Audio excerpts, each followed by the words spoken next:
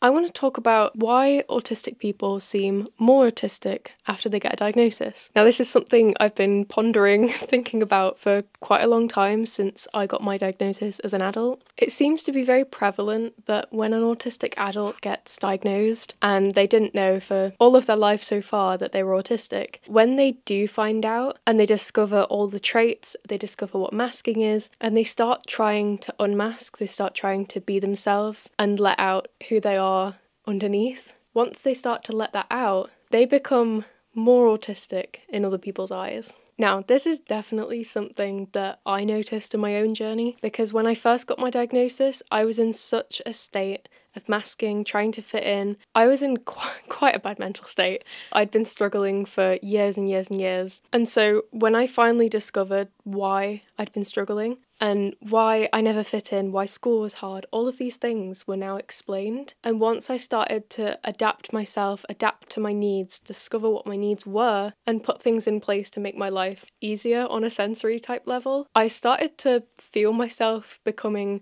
more autistic on the outside. I think the problem is that a lot of non-autistic people, a lot of allistic people, neurotypical people, they think presenting and being autistic on the outside is a bad thing. They see the traits and they think, you should hide that. We don't want to see that. You know, you're going to get bullied. That is wrong. It's wrong. When actually, it isn't wrong at all. Being autistic and showing that you're autistic, showing autistic joy, stimming in public, all of these things that we're kind of taught to hide, especially for assigned female at birth, autistic people, women, it's generally a lot more prevalent for us to mask. This kind of theory of women, girls, AFAB people being more likely to mask is generally the theory of why young autistic girls are missed, and it's usually a late diagnosis in the adult and the teens, because that's when, you know, they have a breakdown or they can't cope anymore and they can't mask anymore, and it all comes bottling out. That's what happened to me,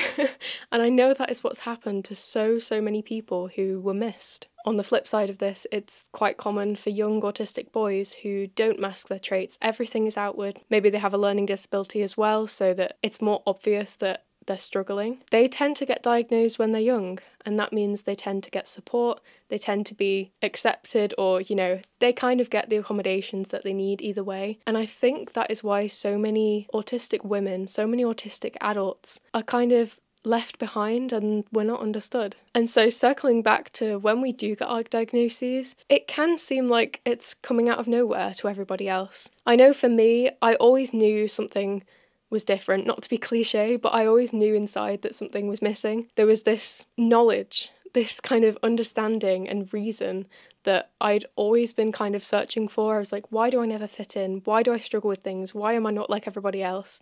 Why can't I just function and be a human? Those were all the questions going around my head all through school. And then finally, when I got my diagnosis at 18, I was like, oh, okay, I am human. I am normal. I'm just a neurodivergent type of normal. I'm just autistic instead of neurotypical. And it did make everything click into place. And so, yes, I maybe did become more autistic on the outside, but the important thing for people to know, the important thing for neurotypical people to understand, is that I was always autistic on the inside. I have always been the same on the inside. You know, I've gone through all these changes, I've masked, I've fit in with this group and that group, and I've changed my outside so many times that I didn't know who I was anymore. I didn't even know what the inside was. And now that I know what that is and I'm accommodating for it and I'm working with this style of thinking, with my autistic brain, everything kind of makes sense and I feel okay letting things out. I feel okay stimming in public or in front of friends and family. I feel okay accommodating for my needs and wearing sunglasses in the shop if the lights are too bright. Things like that I now do, and although that makes me stick out more, it makes it more obvious that I'm autistic, it makes it more obvious that I need extra accommodations, and it makes me look different, I guess.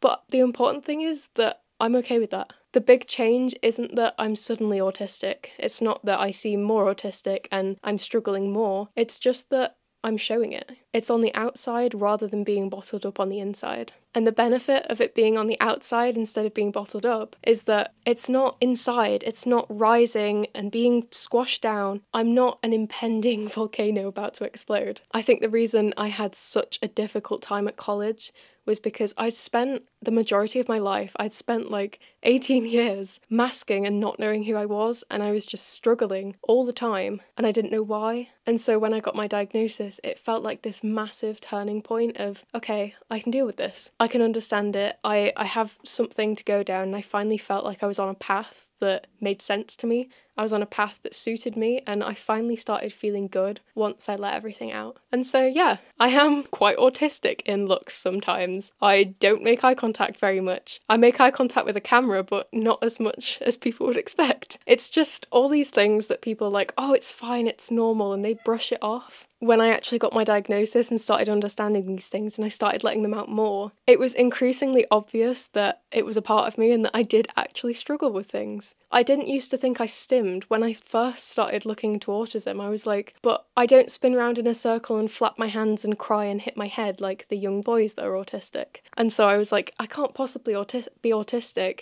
if I can walk into a shop without headphones on. You know, I'd done that my whole life. I didn't like it, and it made me very anxious and made me have panic attacks, which I now know are actually sensory meltdowns in some cases.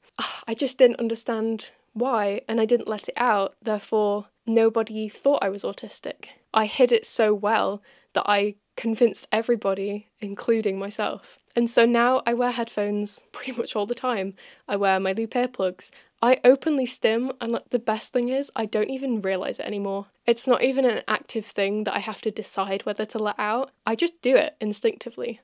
I'm not even going to want to put this in, but this is me genuinely just stimming after filming. I'm filming thumbnails right now, and I'm just happy because I'm talking about how I've improved and how much progress I've made, and it's making me happy. And this is what autistic joy can look like sometimes, and I never show this. I still cut it out of videos. I'm still getting used to letting it out in front of people, and even though there's no person here, I know that people are going to be watching this.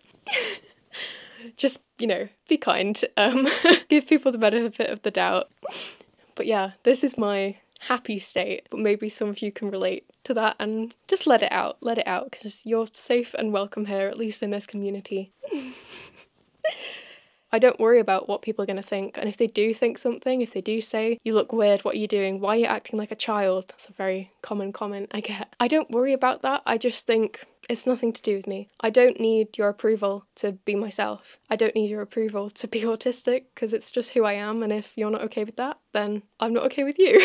You don't need the people who don't accept you, and I think it's such a hard pill to swallow, and I definitely lost a lot of people. I no longer fit in with friends, I no longer fit in with the groups, I no longer fit in at college, but I left college, I'm now in the adult working world, kind of, and it suits me so much better because I don't have to fit in with anybody. I've found the community online, so I have everybody there who is just openly themselves, and it's so refreshing. That's why I love that side of the internet. It's amazing. And then in person, my family and friends accept me, and that's all I need. But yeah, I thought that might be a little interesting topic to cover. It's something that I feel quite strongly about because so many people, when I told them about my diagnosis, were like, I've known you your whole life, I don't think you're autistic. And I'm like, hold on a second.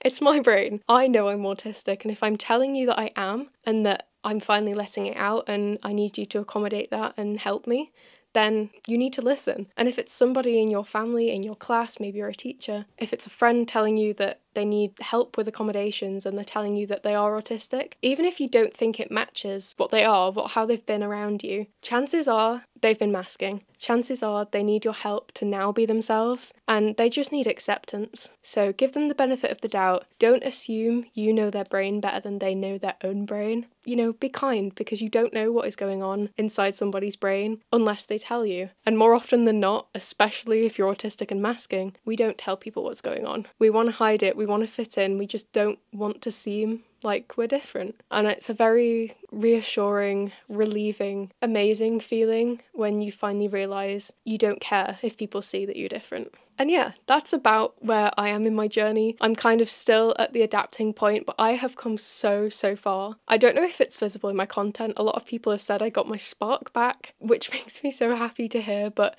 I really lost myself for quite a while. I'm going to go into more detail in this in my book. I've got a book coming out. That is such a cool sentence to say. But yeah, I've gone quite into detail about how I struggled, especially at school, and that is something I've not really spoken about in videos before, so definitely try and get your hands on that when it comes out. I'll be updating. And yeah, that's a little bit of my story, a little bit of wisdom, I guess, if you can call it that. But I hope that gave you a little bit of insight into why people might seem more autistic and the whole diagnosis curve of unmasking. It's quite interesting, and I think if you just listen to people, if you hear out autistic people and just listen to their stories and what they're trying to tell you rather than jumping in and thinking you know better, it can make a world of a difference.